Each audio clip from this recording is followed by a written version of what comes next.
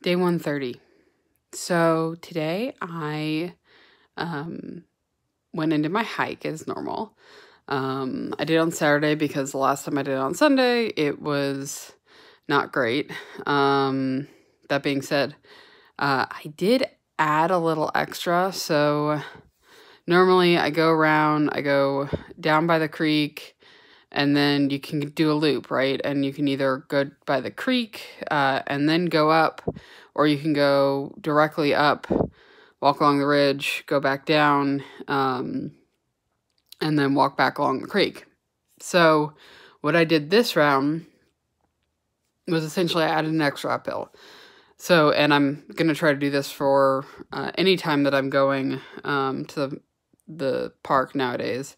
So I did the loop where I go along the creek, go up, which is a slightly less incline than the other way, and then walked along the ridge, came back down. And then once I came back down, I went back up just the portion of the uphill, which is probably about 300-foot incline. It's not a large incline, but it's enough to make me breathe hard, especially when I'm fasting. So I did that and then came back. It added probably 15 minutes to my hike.